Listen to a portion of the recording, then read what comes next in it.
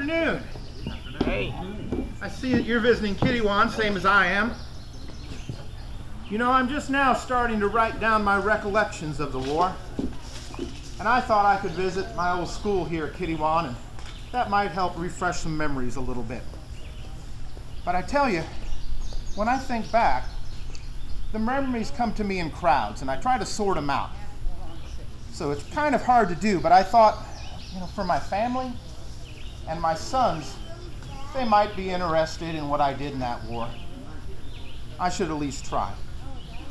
Now, I'm no historian, so I may not get all the names right or exactly when things happened, but I'm going to do my best to kind of put things down the way I remember it. Would you like to hear a couple things that I'm going to write about? Yeah, there's a few things that come to mind, and one of them, the reason I came to Kittiewan, is that it would be a little over 20 years ago that I attended school at Kittiewan.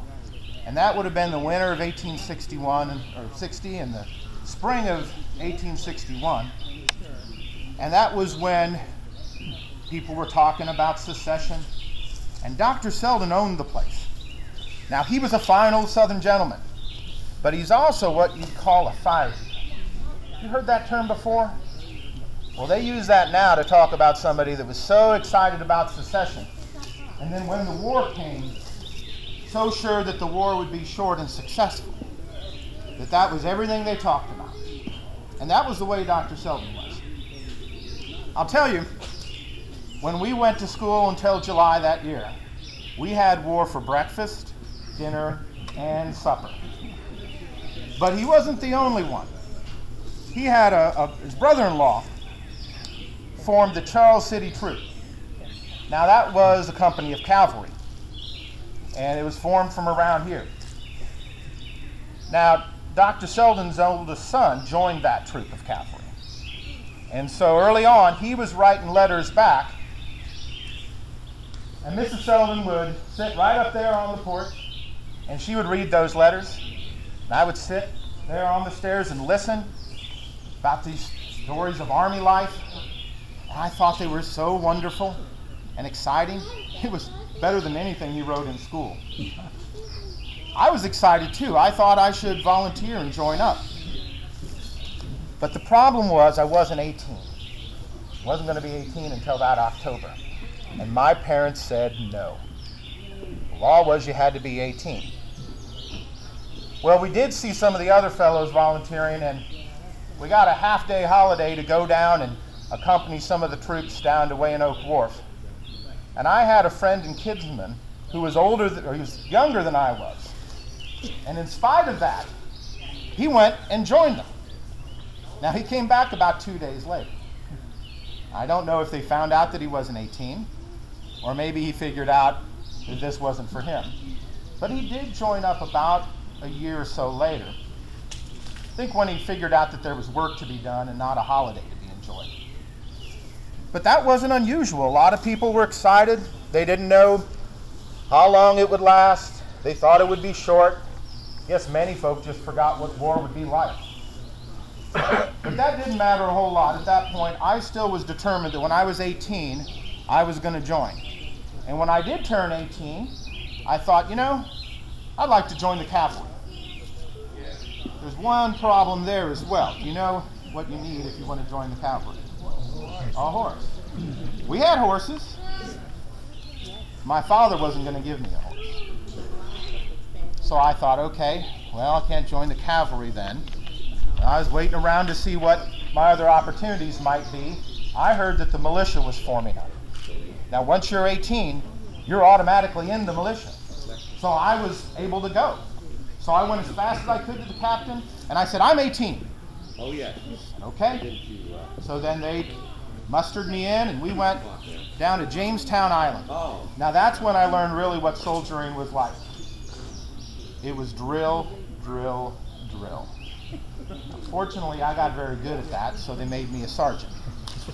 Well, we didn't see much going on the island, but every once in a while, the colonel would form us up, and he would march us at the double quick down to the other side of the island, thinking that maybe the Yankees were there and they were landing.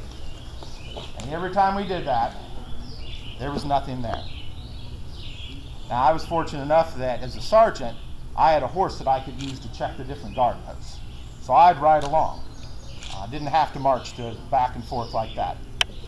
But that was pretty much what we did, is prepare for something that, as it turned out, didn't happen, at least not then. But there is one amusing story that I have to tell you to show you just how bored soldiers can get in camp. With nothing else going on in the island, as it turned out, my best friend in the world, Hawes Coleman, he was quite a runner. And we decided that we would put up a call across the island to see if there was anybody who could beat my friend Coleman in a foot race at 150 yards. Number of men tried. It was money placed on the outcome just to make it a little interesting. I remember there was one case where a fellow had $40 on it. It was a lot of money. He ran about 30 yards and then just stopped and quit. Hawes was so far ahead of me, he said, "There is no way I can catch that man Coleman." And he just gave up. Now, no one was willing to race Coleman after that, so we thought, well, maybe we can get him to race a horse. Coleman said okay, but his stipulation was that you had to turn the horse's head to the side until he said go. And you know, he did that several times, and he beat the horse every time. Now, after that, unfortunately, the militia was broke up. A number of us, we'd grown so close, we were going to join up together and form a company. But we couldn't decide on whether we wanted to be infantry or artillery or cavalry. So after discussing it a long time, recruiters came through the camp and plucked men up one by one. And before we knew it, everybody had signed up for what seemed like a different company or regiment. And I thought around and decided, well, maybe I'll go home and see what prospects I can find there. Now, Coleman, his father died about that time, so he went home to take care of the farm and his mother. So as it turned out, my father was willing to give me a horse this time. So that's when I went to find the Charles City Troop. Now, they were part of the 3rd Virginia Cavalry, known as Company D. And when I joined up with them, McClellan was coming down the peninsula here, near Williamsburg. And so it was my first task to be a courier. So what I got to do was ride along with the general and then carry messages back and forth. It's a really nice job to have. For one, we learned whether you had a message or not, as long as you had a horse and a large envelope and you were moving fast enough, nobody'd stop you anyway. So we got to go pretty much where we wanted to go. But there was one time that I was riding with this fellow, General John B. Magruder. You ever heard of him? Fine old gentleman. In fact, some folks called him Gentleman John. We called him Old Patty. And he'd been in Mexico. So he knew his task. So I was riding with him, and when I was riding with him, that's where I saw some of my real firsts of the war.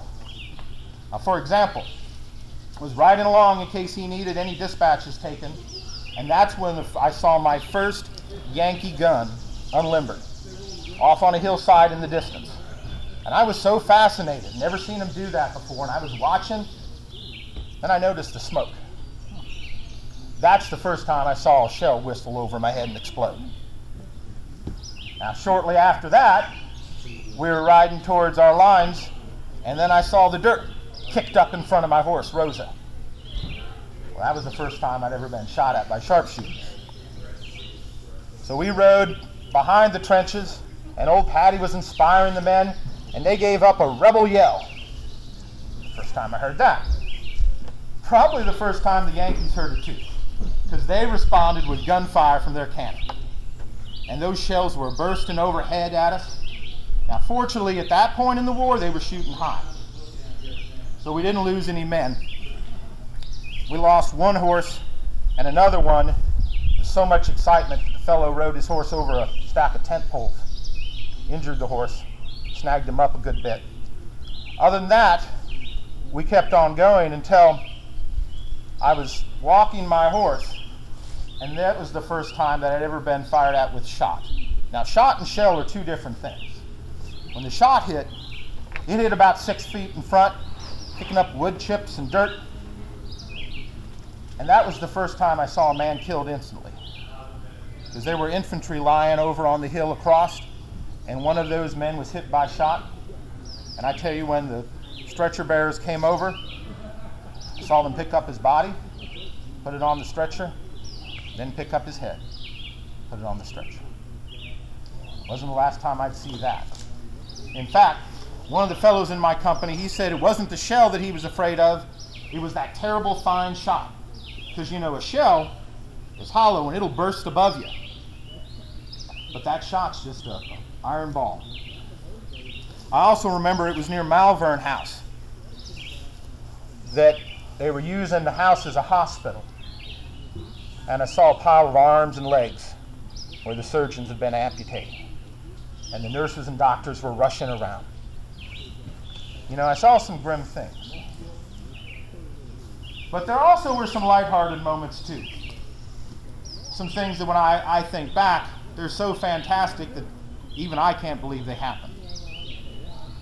So I'll finish up with one of the more amusing stories, the story of my would-be captor. Now this was at Brandy Station, and we camped there several times. But this time, we were camping, and a shell burst in an oak tree, and we all looked around and we saw a squadron of Yankee cavalry coming straight at us, bearing down. Now I did only thing I thought I could do. I grabbed my rifle, I ran into a nearby shop. So I sat there looking out the doorway waiting for those bluebellies to come by so I could take a shot at one of them. And that's when I heard a voice say, "Surrender, sir." I looked around and there was a cocked pistol pointed right at my head, with a Yankee stretched through the window of the shop. And he said, "Drop your pistol and your rifle." So I did so. Then he took me out and got on his horse, pulled me alongside, taking me down a railroad track. We got down that track a little bit, and then another voice said, "Surrender, sir." This time, it was a rebel lieutenant from the 2nd Virginia Cavalry. And I said, "I'm a Confederate. Tell this man to give me my pistol and his horse." The lieutenant did that, got up on the horse, grabbed a hold of my prisoner now. The lieutenant rode off. Well, we were riding along, and then I came across another Yankee just standing there with no weapon. So I took him along too, and I had 2 prisoners. I was riding down the road, and I saw some horsemen in front of me, and I thought, okay, I'll ride straight up to them. So I'm riding up with my prisoners in tow, and the fellow says, "Surrender, sir." I said, "They've already surrendered." He said, "Surrender, sir." I looked down, one of my prisoners, and I said, "I think those are Yankees." And he said, "Yes, they're all Yankees." It's that point that I let go of my prisoner, and I grabbed a hold of that Yankee horse. And I so sweetly persuaded him to turn rebel that he turned around the other way and went as fast as he could as the bullets went whizzing by me. And I didn't stop till I came up on a hill and I saw some of Stuart's artillery unlimbering and a company of the 3rd Virginia right there standing guard, and I rode right up to them. It's about that time that I was going through the saddlebags of the horse to see what might be in it. A good friend of mine, Dick Christian, just comes walking up. He's looking at the ground. He looks at me. He walks up to me and he says, "I thought you were in Washington." Well, I wasn't in Washington, but I did get to keep that horse by order of headquarters, and I took him home with me. Now I know that even as I'm telling these stories that they may sound fantastic, and sometimes I don't necessarily believe that people will take them as truth, so I don't always tell them. But I swear in front of a notary, that's what happened. And I tell you, I'm glad that I visited Kittiewan to help relive these memories a little bit. Hope you're enjoying your visit too. Take care.